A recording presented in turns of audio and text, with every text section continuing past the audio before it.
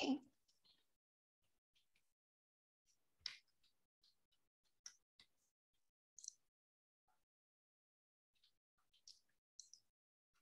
Okay, and I'm going to let you know about our next webinar, which will take place on June 9th at 10 a.m. like today. And it will be on the topic of addressing open science in EU projects. And we will post the link to the registration in the chat for you. But let's go ahead and start with our today's topic, licenses for research data.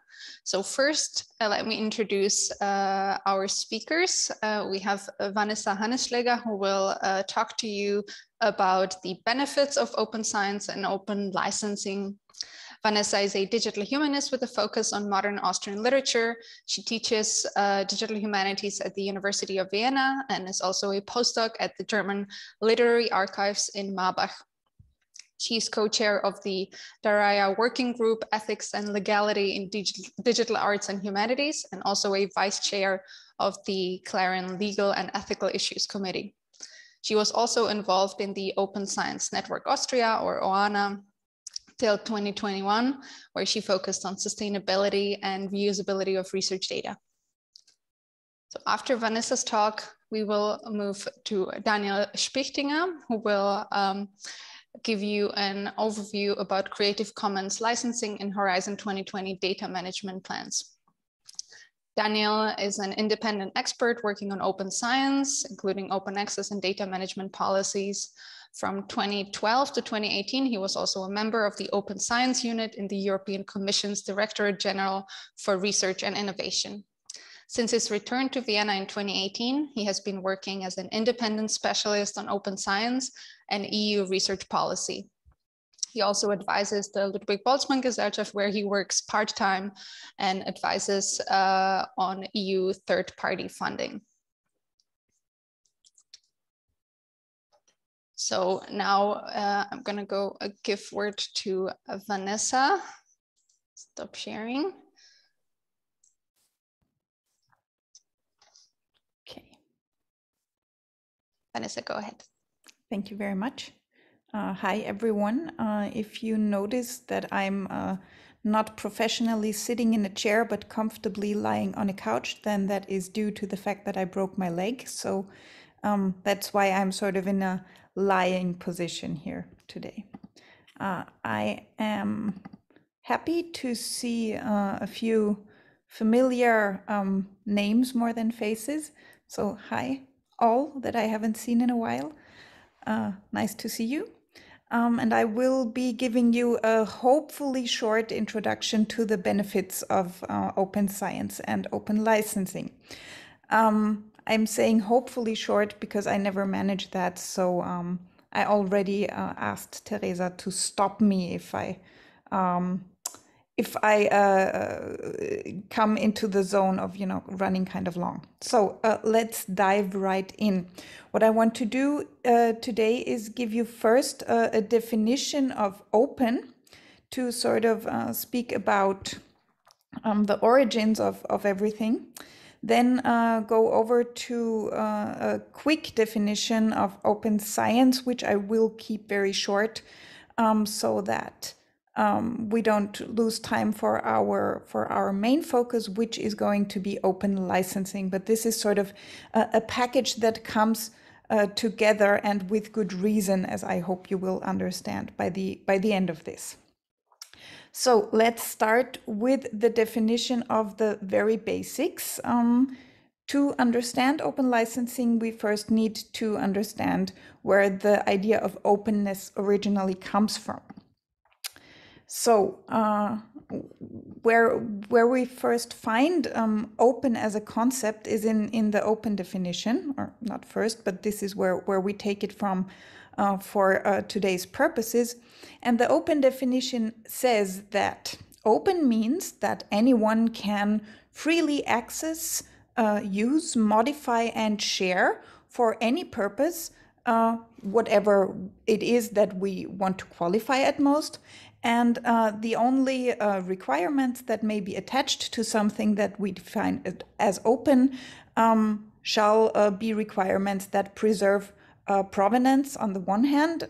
That is important to remember, so keep that in mind. And that preserve the openness itself. So that is also an important aspect that we will encounter again when we come to the more practical side of things. The whole idea of opening something up comes originally from the field of programming, software development, because if you're familiar with the internet and how it is built at all, I am not very much, but I guess some of you here might be much more fluent in that than I am. But if you're familiar with how code works in principle, then you will immediately understand that writing code does not work if you're not able to integrate to work with the code that already exists. So the only way to program is to build on something that is already there. And this is how the idea of openness came up. So open source is actually the origin of all that open has turned into. So the fields that we in the field of research are most familiar with are, of course, open access and subsequently open science. But where it all came from is actually the open source movement. So that is also important to understand. And other, in terms of when we talk about cultural heritage, about any sort of cultural and creative content, another important area or another important project to mention in the field of openness is the Open Content Project and the definition of free cultural work, so that we will encounter again a little down the road as well. Now, building on this, let's take a very brief look at what open science is. So what is open science? It's just science done right. This is a sticker and a saying that was that someone came up with, who is unfortunately no longer with us. One of the pioneers of the open science movement, John Tennant. What this nice sticker is supposed to say is that open science, in the sense of publishing everything, every element of the science that we make or the research that we make. So the alternative term to open science is, as you're of course aware, open scholarship, which also covers the humanities, which is where I come from. So that's important for me that you know that that is also an element in open science. So when we speak about doing science openly, we have to do it properly, because if we want to publish every element, every step down the road in our research process, then we have to do it much more orderly and properly than when we just do our research for ourselves on our own and only publish the results. So that is one side of this saying open science is just science done right. So if you do it properly, if you do proper documentation, which you should if you're a proper serious researcher do anyway, then this is what really makes open science. So that is sort of the ideological field where it comes from. But of course, there is a more practical side to what open science is. And that will lead us over to the field of open licensing. So open licensing is not per se an element of open science, but more a medium, let's say, that enables open science. And what I show you here is the open science taxonomy that the Foster Project came up with. And that demonstrates how many fields, how many elements there are to this bigger concept of open science, and how you put them together to make your personal definition of what open science can mean for the concrete research that you do is in the end up to you and up to your needs. But the main elements, and you should have heard them, and I'm sure you have, but just to recap, are on the one hand the big field of open access that you're of course familiar with, that deals with all types of publications. the field of open data, which is where we actually want to put our focus today with the licensing of open data or of research data. And then we, of course, also have various elements like the open reproducible research or the whole field of evaluation where open metrics plays a role. So as you can see in this taxonomy, open science is a huge field, and so we shouldn't just reduce it to the let's say hard fact elements that are, for instance, open access and open data, but we should also extend our understanding of openness to the field of workflows, to the field of documentation. So that's what this is supposed to remind you of. But enough of the introduction, let's get down to business. What we want to talk about today is open licensing, and we have covered the area of open and how that might tie into the story. So let's quickly take a look at the basics of licensing. What is a license? Let's start from the bottom to the top. A license is, that is a saying of my valued chair of the Clarion Legal Issues Committee, Pavel Kamotsky. A license is basically a formalized promise not to sue. You are all familiar with contracts, and a contract is something that a person makes with another person or maybe a legal entity. So a contract is between two parties or between more parties. They agree on something, they make a contract, they write it down, and then it counts. A license is the same thing, just that you don't have a partner in the license. A license is, let's say, a contract that you make with the world, where you define what you agree on, what others may do with your stuff. And by using a license, by attaching a license to whatever content it is that you're licensing, you're promising not to sue anyone who adheres to the conditions that you defined in the license. So that is what a license is. Now, what can be licensed? Anything that qualifies as a work in the sense of copyright, or has an auxiliary right attached to it, such as a database right.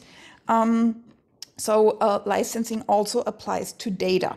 So you can license works and data collections, data sets, if you own the rights to them. If you're not actually the rights owner, you can't actually license. So that is an important aspect that you have to consider.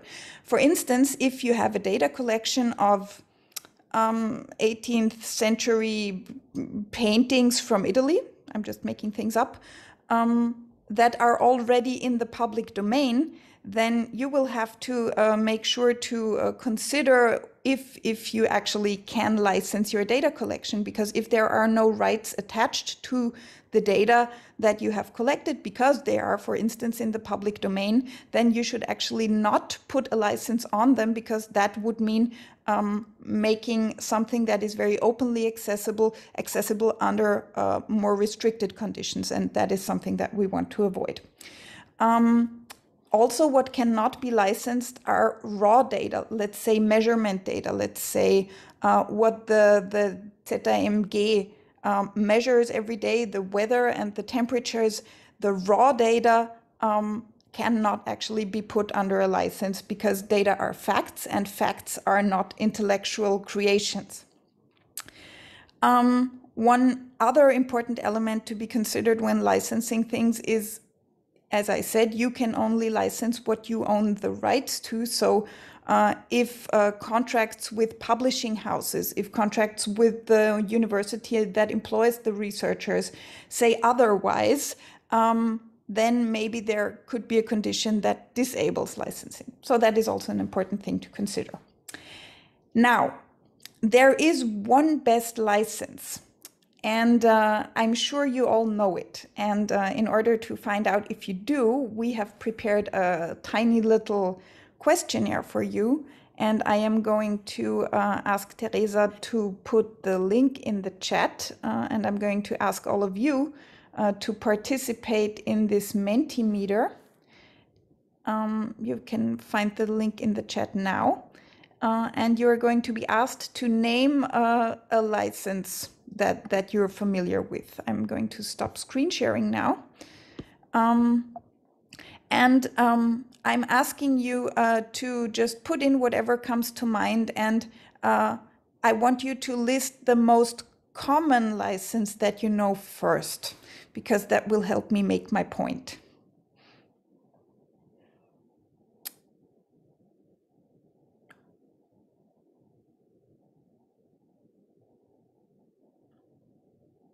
Don't be shy.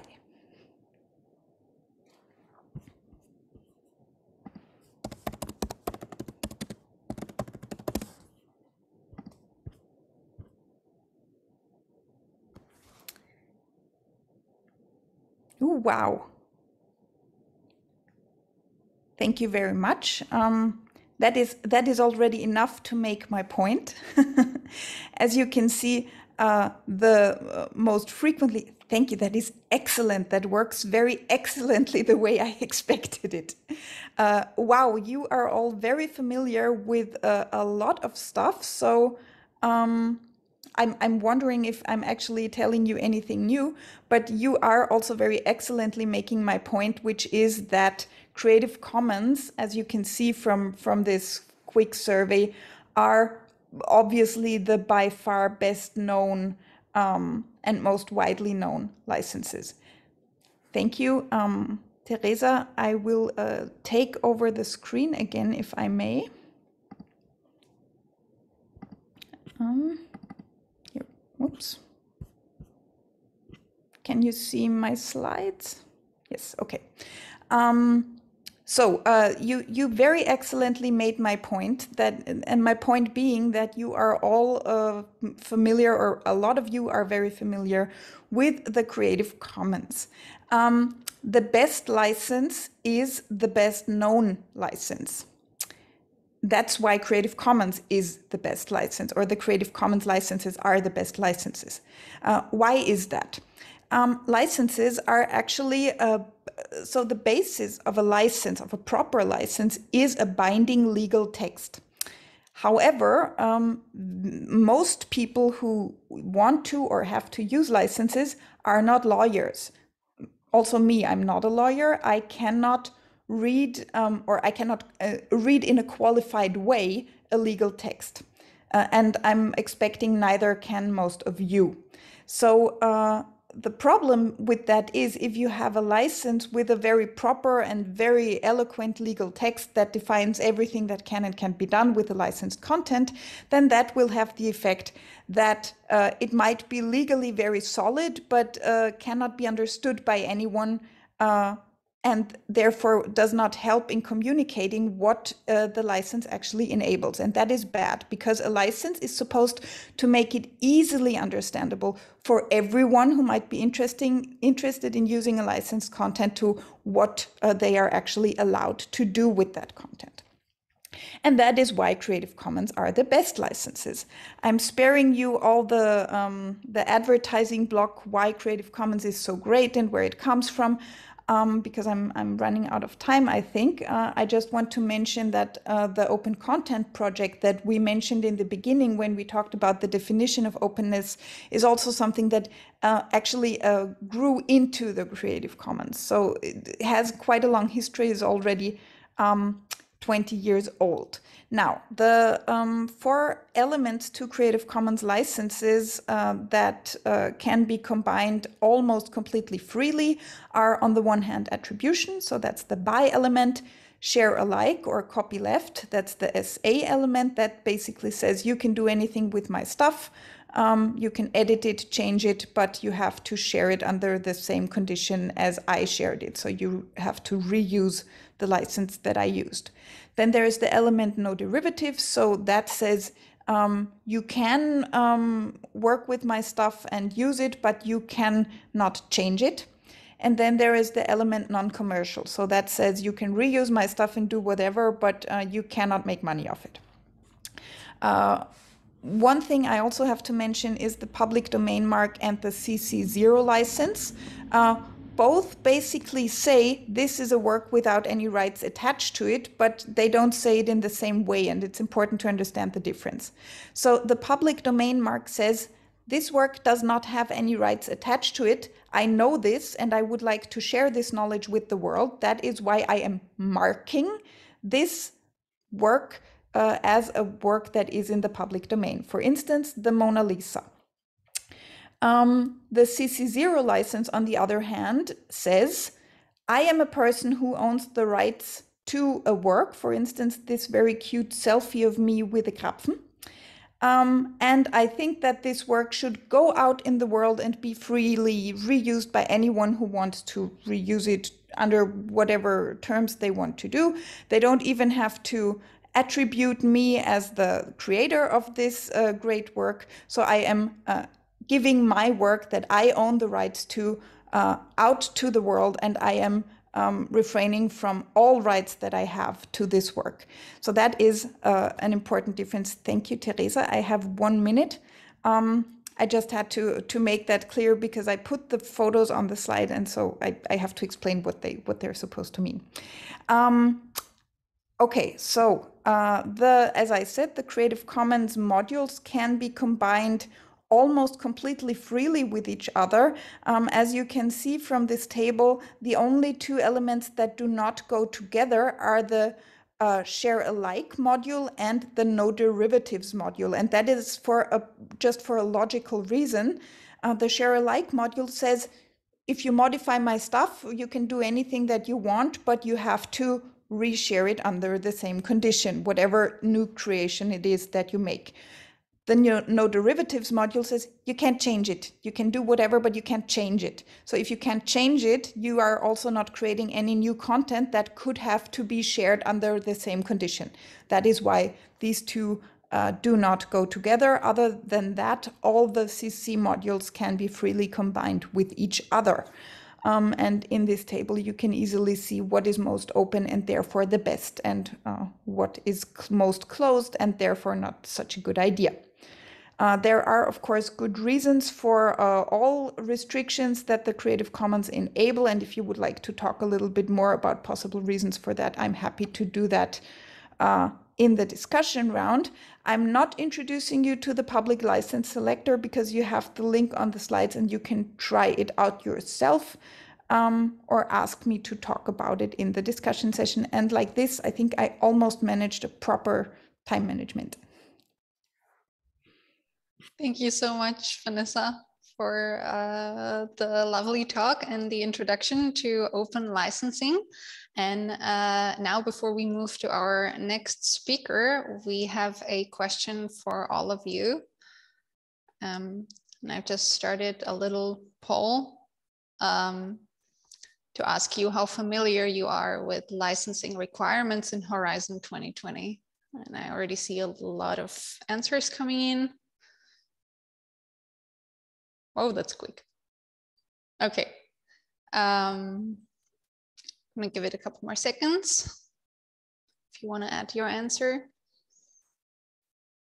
Okay, I don't see anyone clicking any options anymore, so I think, right, there we go. So as we see, most of you are somewhere in the middle and you're a little familiar with the licensing requirements in Horizon 2020. Just 4 of you answered that you're very familiar with these requirements, which actually is perfect for our next talk. And I'm sure that after Daniel's presentation, all of you will be at least in the little or very area of the poll. So Daniel, go ahead. So thank you very much, Teresa, for inviting me, and also to Vanessa for the first presentation, because I think it's nicely complementary. So I will share the screen, and I hope you can all see it. Yeah, thank you. Teresa gives me the hands up. Just a moment. So that's where we start. So in my presentation, we go a lot more into the details of not only what the requirements are in Horizon, but also what is the practice. So I'm going to compare the new program, Horizon Europe, with the old program, Horizon 2020. And it builds on previous research about Horizon 2020 data management plans, where maybe we can present this underlying research at another time. And then I looked at this into more detail, and I actually focused in on the licensing. So just some definitions about, you know, what we consider research data. There's, of course, a huge variety of data in the social sciences and humanities, in the natural sciences, but an increasing trend to see data as an inherently valuable product of scientific research rather than as a byproduct. So we already heard a lot about open science, and I also want to put the whole licensing discussion in the context of FAIR data, which probably most of you will know is not just the word FAIR, but an acronym for findable, accessible, interoperable, and reusable. And here under the reusable criteria, here it's where the licensing plays an important role, because it basically tells other people what they are allowed to do with the data. So if they can reuse it and under what conditions, and we already heard the definition of the different licenses. And in my certificate that I did with Creative Commons, I think it was nicely explained as saying that copyright is, sometimes you also see that, right? You see copyright and then it says all rights reserved, while in Creative Commons, there are only some rights reserved. And basically you, or if we presume that you are the person giving the license, you decide which rights you reserve and which you basically allow to waiver in a way. And here we have again this list of Creative Commons licenses. Basically, the two important distinctions are, do I allow commercial exploitation or not? Yeah, with CC BY being the most liberal license where you can do basically everything as long, of course, as you give proper credit. Non-commercial, allowing reuse, but not for commercial purposes. Share alike, allowing research, reuse, if you provide the same conditions under which you access the material, reuse the material. And no derivative means, you know, you cannot actually make something new out of it. So the most liberal Creative Commons being CC BY, and the most restricted Creative Commons being CC BY, non-commercial, non-derivative, and you could even add here share alike. So moving then into the EU programs, because that's my speciality, so usually looking at open science in the context of the EU activities.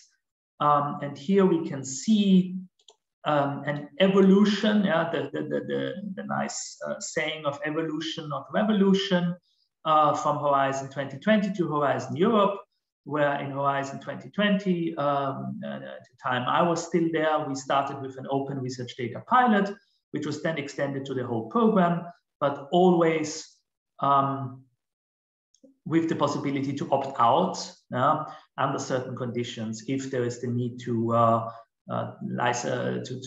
protect IP, or if it's personal data, for instance. And in Horizon Europe, this has just been further developed. Now every project needs to do a DMP, but you can opt out of making data open, but you cannot opt out of making a DMP. But you use your data management plan if you want to justify why you need to keep some data closed. And we also see, and this is what is relevant for today, a stricter approach towards licensing. So in Horizon 2020, there was a recommendation to provide what is called an appropriate Creative Commons licenses. And they mentioned CC BY and the CC0 tool with metadata CC0. And now in Horizon Europe, if you provide data open access or open, then you need to use a CC BY, CC0, or equivalent, they say. Except, of course, if you can justify not doing so in the DMP. There's also the provision for CC BY or CC0 for publications, but that's not something I'm going to go in this session because we are focusing on data. So I did this study as part of my certificate on Creative Commons, where I actually look at what do Horizon 2020 projects say about the Creative Commons licensing for their data, and what does this potentially mean for Horizon Europe. So actually, I haven't really published that in a publication, but it was this final project for the Creative Commons certificate.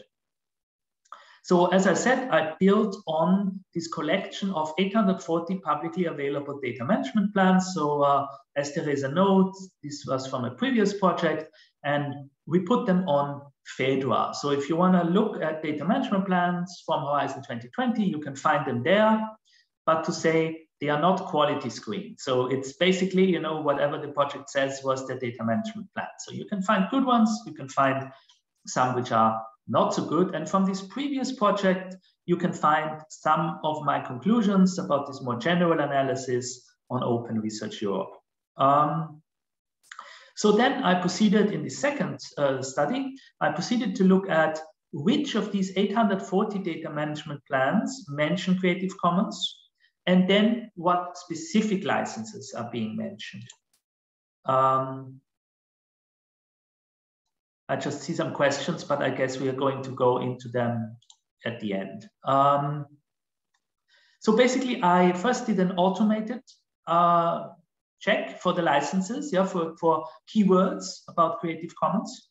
And then I manually checked whether this was actually appropriate, because in some documents, for instance, it could say we are not using Creative Commons, yeah, and then it would still be flagged up in the automated search because Creative Commons was mentioned. So it was necessary to go through it by hand. So this was actually quite an effort. Findings. So from the 840 DMP, about 36%, they contain some reference to Creative Commons. And so when we look at more detailed, what do they say? You could call it 1,000 flowers blooming, namely that there are very, very different approaches in Horizon 2020. Some projects define a policy for the whole project.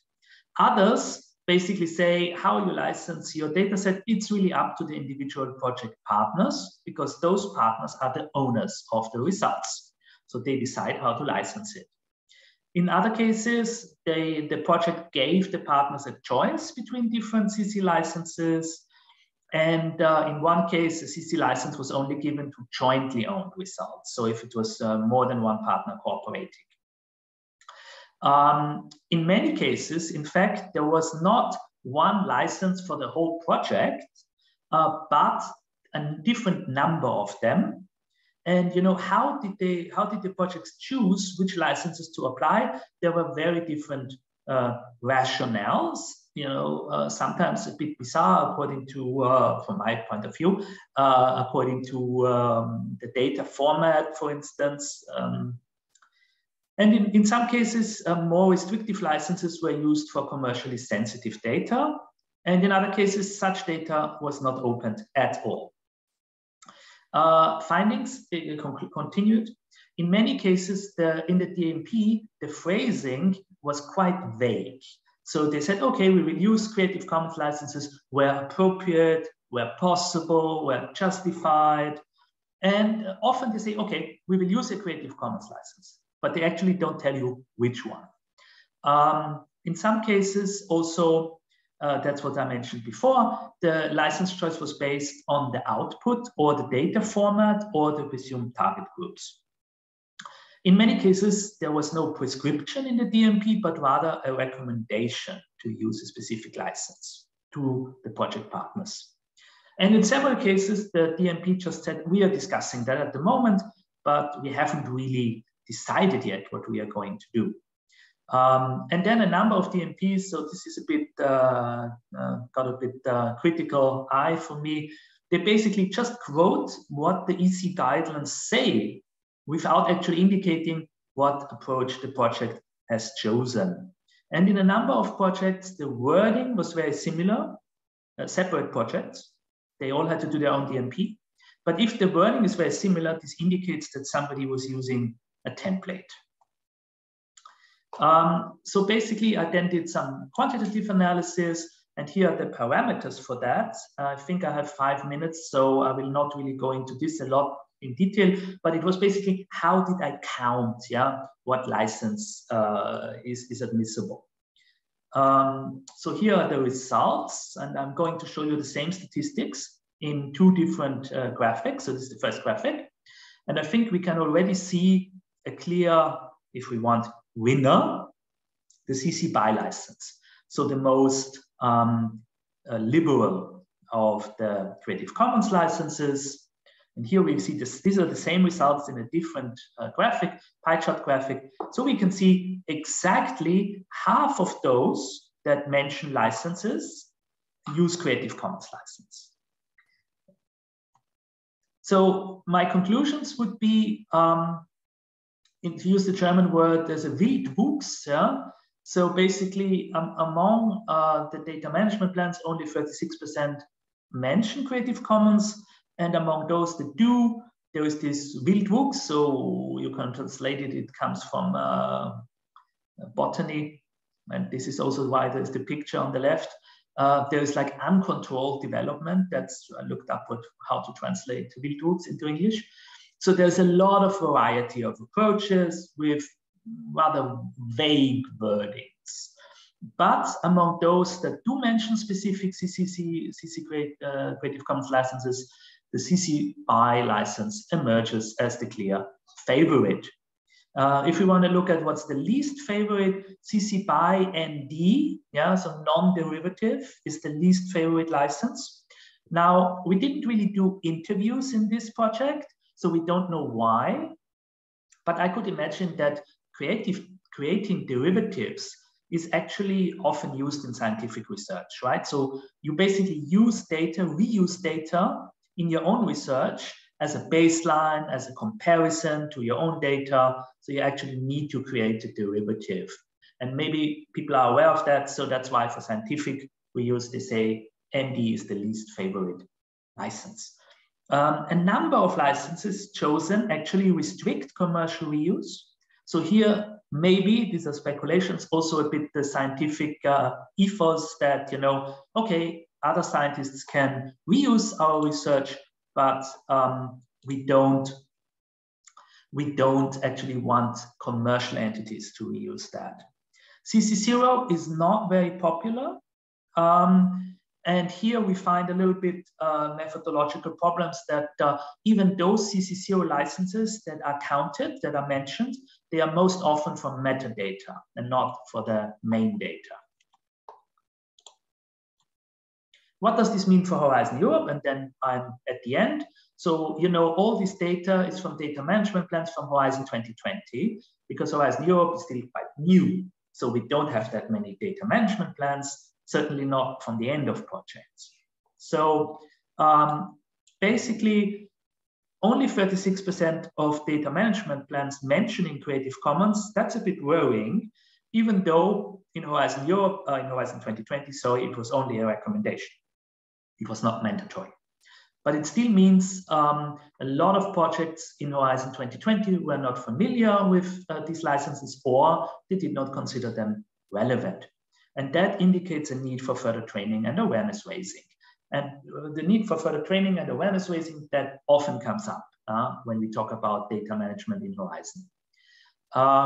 So basically, when we look at those, and here I have to be careful how I word this, that do mention Creative Commons licenses, and we count CC BY and CC0, basically 60% would be compliant with the Horizon Europe requirements, because in Horizon Europe, CC BY or CC0 is mandatory or equivalent, except if you can convincingly demonstrate why not. But that's only out of those that actually mentions licensing. Yeah, so it's not correct to say that 60% of Horizon 2020 DMPs are compliant, in the sense that most of them actually don't mention Creative Commons. So Horizon Europe mandate is in a way useful in that it does away with the vague formulation, the non-binding recommendations that we find in the data management plans in Horizon 2020, because now they clearly say it has to be CC BY or CC 0. But it also has its own problems, because what happens with all the content that in Horizon 2020 was licensed CC BY, share alike, CC BY NC, blah, blah, blah. Yeah? So 60% or 50% are compliant, but what with the other 40%? And here we have two choices. Either in the future, they will switch to CC BY or CC 0 because it's mandatory, or they just say, well, if I can decide between CC BY or CC 0, I don't make it open at all. And we justify this in the DMP. And that, I think, that would not be a good outcome, because I'd rather have something available under a more restrictive license than completely closed off. And with that, I think, Teresa, I am in time.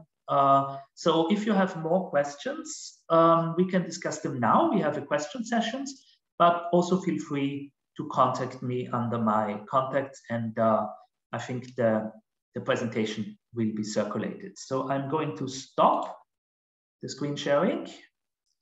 And maybe, I don't know, maybe I could answer the first question from the chat, if that's okay, Teresa. Of course. Thank you so much, Daniel, for the lovely presentation. Let's have a look at the chat. I think we have a few questions coming in. Thank you, Vanessa, for joining us for the Q&A session. Right, so we have a question for Daniel. Is there an official source where to retrieve the information about the DMP and CC requirements for Horizon Europe projects? Thank you. So the requirements, if you just want to know the requirements, they are on the Horizon Europe website, the participant portal. There is, in Horizon 2020, there was a separate guide.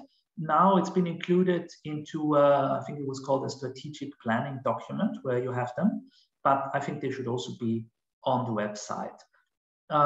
You can also download DMPs. So where did I get all these Horizon 2020 DMPs? You can download them from Corda, so from the official Commission warehouse, but only those DMPs that have been made available publicly. So it was also the consortium also can decide whether they want to provide the DMPs publicly or not. And if they say we make it public, then you can download. Right, thank you, Daniel. I see there was a question for Vanessa. You answered it in the chat as well, but do you want to perhaps say a little bit more about it? Yes, if there are no more pressing questions, I'm happy to elaborate. So the question was, if actually data collections qualify as works according to the Austrian Urheberinnenrecht. And the answer is, and I am not a lawyer, but I have learned as much from lawyers in the past years cooperating with them, that the right answer is always, it depends. Data collections per se can be different things according to copyright law. So for on the one hand, a collection of data can have a complex structure that actually required some original creation. So what is relevant to the definition of a creation to qualify as a work according to the copyright law is if there was actually any intention and any sort of individual creativity involved. So that can be the case for data collections, especially for complex research data collections. If that is the case, then a database, a collection of data, can qualify as a compilation work. So that's defined in Article 6 of the copyright law in Austria. That would also be true if you, for instance, if you publish a book that has like 10 articles by different people. So your even though you yourself didn't write anything, your way of compiling the articles together to form a proper book on a certain topic would be protected by this Article 6, because your compilation qualifies as a work in itself. And the same would be true for databases. So that is the one thing that can apply. But often we also, as researchers, have to do with data collections that are where the structure is not really all that original. Say you collect biographical data on Austrian writers of the 20th century, just to have some example. And you collect names, birth dates, death dates, and I don't know, title of the first novel. So that would be not a very creative way of compiling data, right? But in that case, if you, for instance, come up with a data collection with say 5,000 entries, 10,000 entries, then you would have made a substantial investment in order to gain your data collection. And if you made a substantial investment to create a database, then your database, even if it does not qualify as a work, is protected under the sui generis database right that is defined in Article 87 of the copyright law. So the protection period is not as long, so that's only 20 years, I believe, for which a database is protected under this right. But it basically, so you don't have any intellectual rights attached to it, but you do have all the exploitation rights that are granted to you as the creator of a database. So that would be the two possibilities how data can qualify, can be protected by the copyright law. Maybe I can add something to that in a more general perspective, because the database directive was mentioned. Just to point out that there's also a little bit of criticism, because the database directive, I think, is from 1996. So from, for the digital age, it's like millennium ago. So there are also plans on, reforming the digital legislation in the EU. So for those interested, that's quite one of the priorities of the Commission. And it's maybe not so visible because there's always some crisis happening, but we all have the Data Act. And so if you're interested in that, I would advise you also to follow a little bit what the EU does in the digital realm, because there are quite some efforts on the way. And most people, if they think about data and the EU, they think about GDPR. But now they really go a step further and also to say, okay, what about non-personal data? So yeah, just a comment. Yeah, there are actually, if I may add to that, there are actually two important things happened in 2019 in that respect. So the one thing that was finally published with all criticism that has to be, important criticism that there was of this. So there was the copyright directive that the EU brought underway finally in 2019 on the one hand, and also very important, but and I think there was much less public attention for that.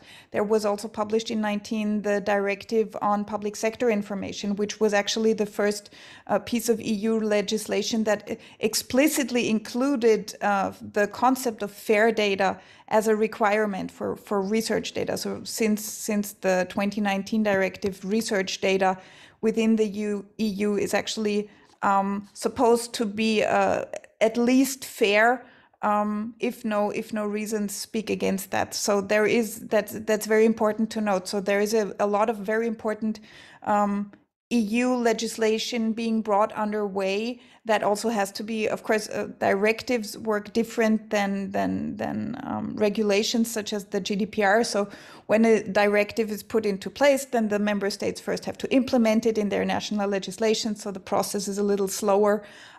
But there is a lot of important stuff happening in that field, and that also affects us as researchers. So it's very pleasant to see from the 2019 directive that research data is actually explicitly mentioned and also in a very included in a very smart way. So we really see that the EU understood the issues that come with research data. So it makes me very hopeful.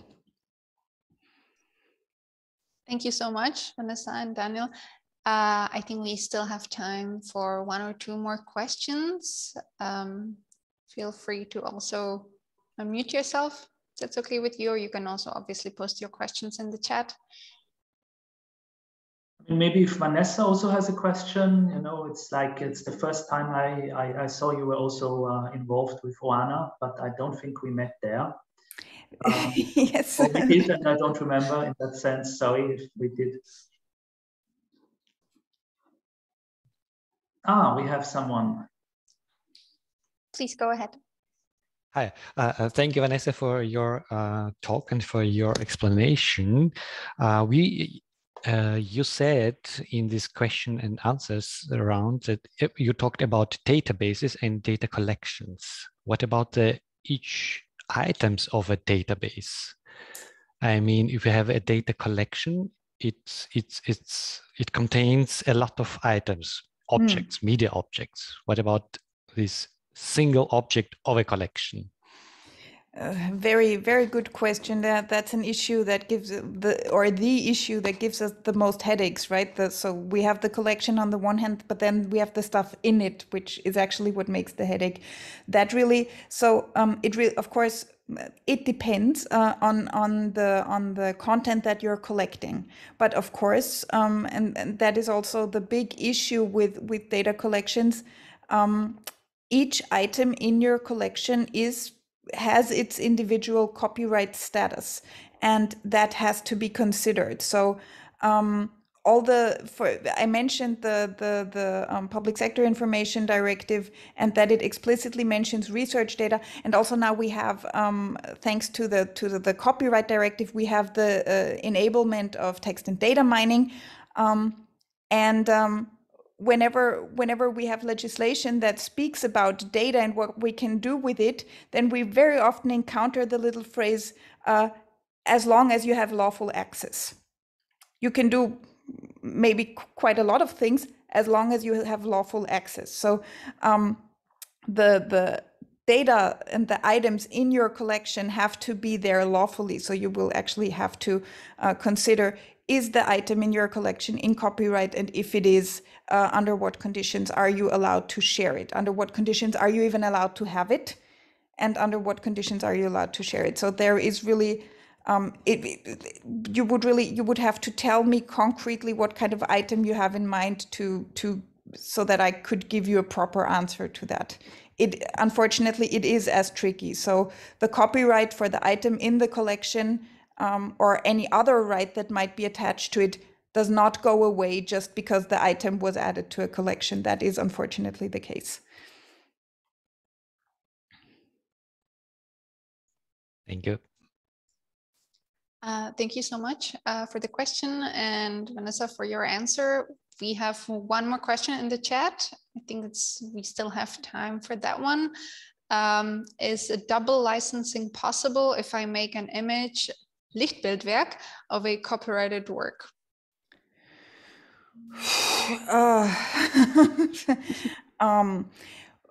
Question for the lawyers in the room that are not present. Yeah.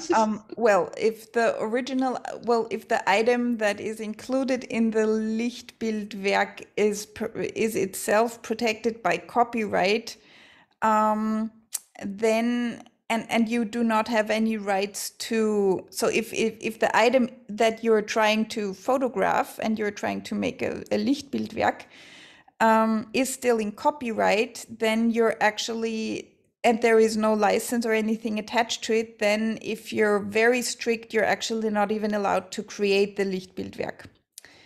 So if I were to take a selfie with a copyrighted, with a piece of art that is still under copyright, then that would actually, I would be allowed to take the picture and use it for my personal use, but I would not be allowed to publish it or add it to any sort of collection. If you're taking the law seriously, of course, that is not implementable in practice and in the way that we use museums as Instagram scenery these days, but in fact, if you, according to copyright, that would not be possible. If now the work that we're talking about that you're including in your Lichtbildwerk would actually be licensed in a way that would allow you to make some sort of to build upon it. So maybe it's a CC BY SA licensed sculpture, let's say. I'm making things up again. Then you would have to stick to the conditions that the original work and its licensing gives you. And if you were allowed to make derivatives but share the resulting Lichtbildwerk under the same condition, then that these requirements would apply. So that wouldn't be, in that sense, double licensing, but you would just build upon the license the way you would in any other context.